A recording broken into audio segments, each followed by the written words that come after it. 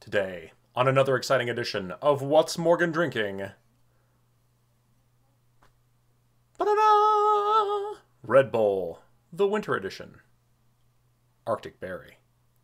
Now this one won by a vote of 4 to 3 votes for the next nearest competitor, which was C4. So we'll find out who wins next week, and I'll put up my vote a little bit earlier next time. But Red Bull's the winner this week.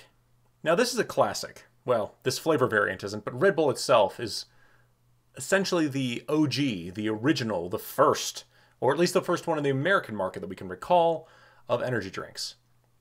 Anytime after I encounter Red Bull, I'm always very dubious because their first entry out of the gate was so genre-defining for the way that any energy drink should taste going forward. To get that energy drink kick has always been, to my palate, a variant or flavor modification. More fruit, more sugar, less fruit, less sugar, more caffeine, more B vitamins, whatever it is, of Red Bull.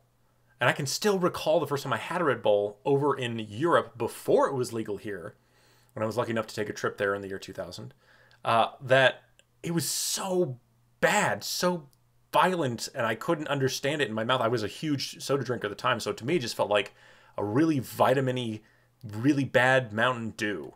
Is how I recall it feeling 21 years ago. And now they've got all these modified flavors and modifications that can manipulate it.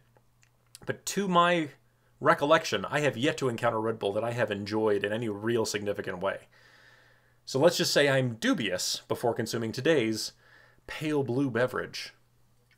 Beyond that, it just has the standard warning of the Winter Edition with a cool raspberry taste, with the wings of Red Bull, and is appreciated worldwide by top athletes, busy professionals, college students, and travelers on long journeys.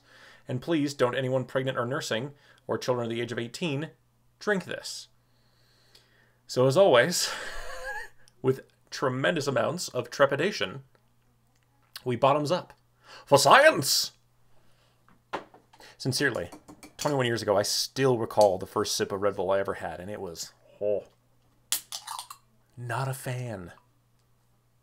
Yet somehow became addicted to Rockstar for half a year in 2007. Go figure. The original Rockstar. Interesting. Oh, there is blue color. A little faint blue, same as the can. That fake raspberry smell.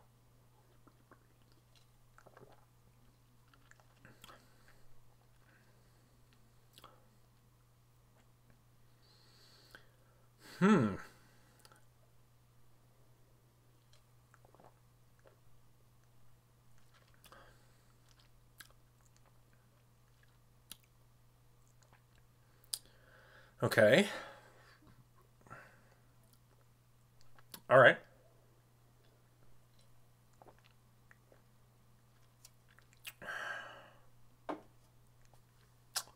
Well, Morgan, what does it taste like? It's interesting, you know. The first thing that came to mind was Raspberry Chewy Spree, the candy, which is good because I like that. And it's delicious. And I want more of that.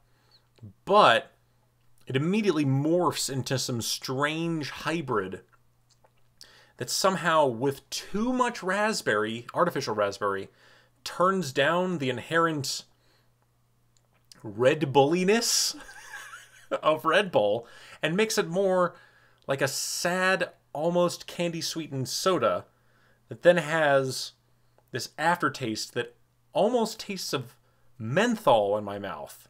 I have a seriously almost minty flavor going on in my face. I guess my mouth is attached to my face. In my mouth presently. It's such an interesting shift in notes. It's raspberry candy, too much acidic foaminess, weird Red Bull vitamin flavor, and then sudden mentholated something. Like I'm trying to eat... It's like I'm trying to apply chapstick that I get on my lips while eating blue raspberry candy and sipping a diet Red Bull. That's not pleasant. I don't eat chapstick. Thanks for watching.